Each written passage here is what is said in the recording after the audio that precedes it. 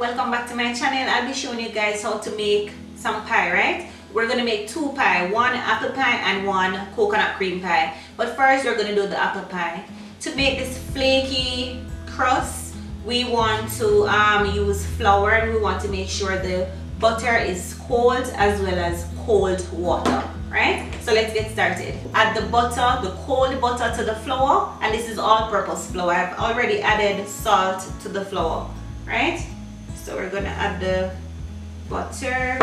And we're gonna use a pastry cutter to just bind or combine the butter with the flour, right?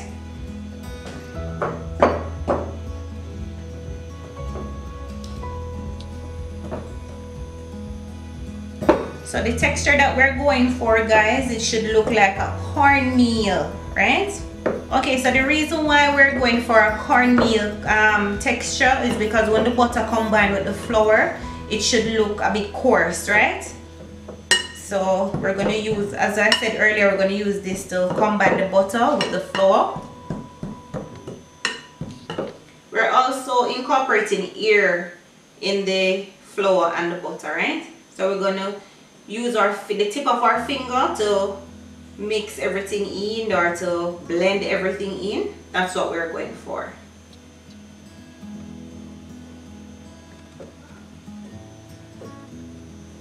And remember to do this, guys, if you have hands that easily get hot, just wash your hands before, because we don't want the butter to melt quickly, right? And you should always use icy cold water for this pastry.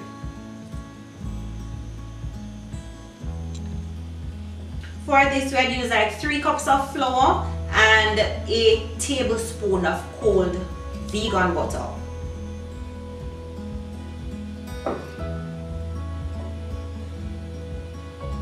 Yes, so we achieved the texture that we're going for. It's supposed to look something a bit like this.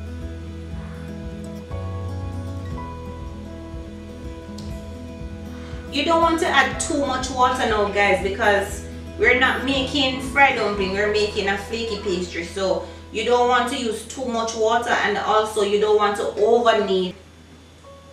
You just want enough water to bring the dough together, right?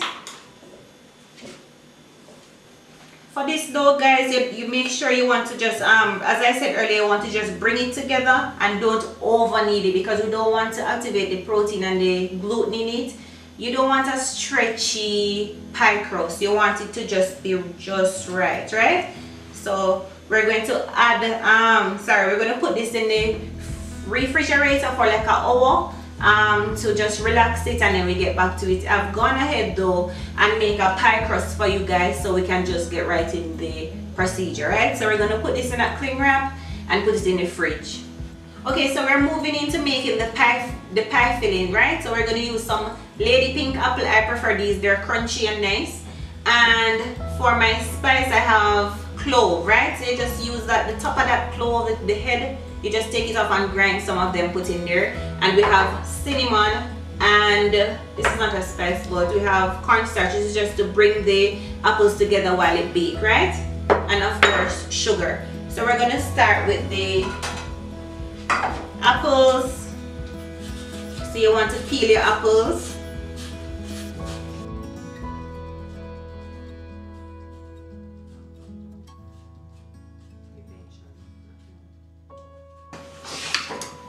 And you can use a seed remover and just, you know, just remove the inner part of the apple. Cut it in half. You just nicely chop them, right? And guys, you can use any filling that you like. If you like pineapple, you can go right ahead and you can use them. Okay, so to these apples, we're going to add the cinnamon.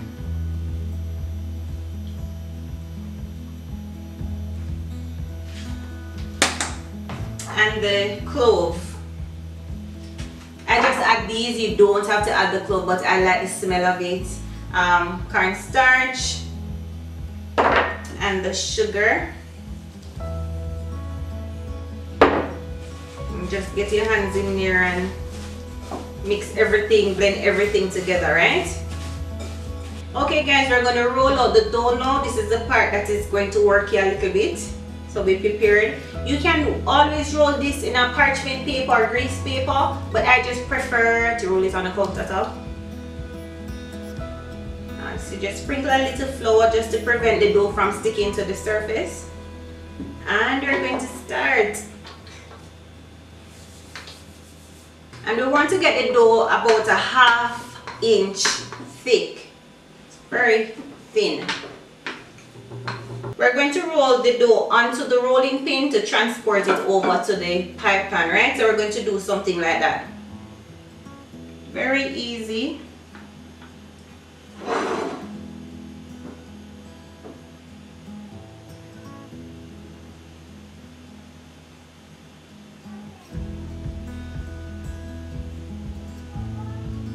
And be gentle now, you don't have to rush this procedure, so you can just, you know, fold the dough into the tin, the pie pan.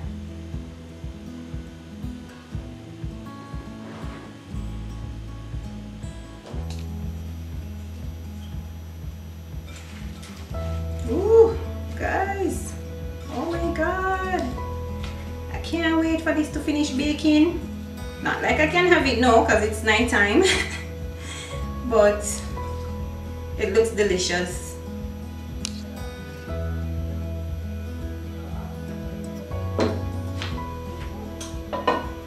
A scissors would have worked so nice, you know guys, but I don't have one.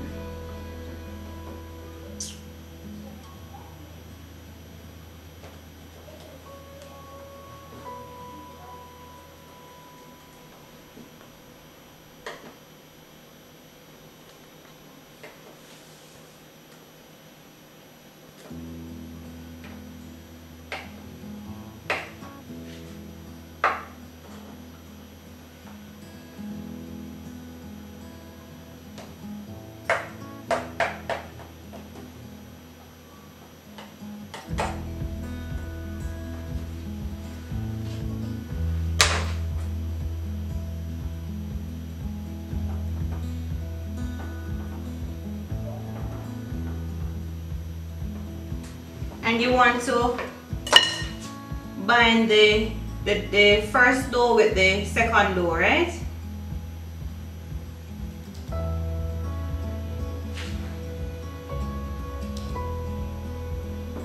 And you can be very creative with this step, but I'm going to use a fork. So you can just press the fork at the edge of the pie dough to kind of bind it together, and as well as for design. So like I said, you can be very creative. You can pinch it, you can do any design at all that you want. You can twist the end of it, but I just choose to use a fork. You can be creative with this part. I'm going to punch a few ear holes, so let me just put a little here. Can make some longer than some. Adding it to the oven now for 20 minutes and we get right back to you, right? Okay guys, our pie has finished baking. We're going to allow it to cool and then we can cut into it. We're going to move on to now our coconut cream pie.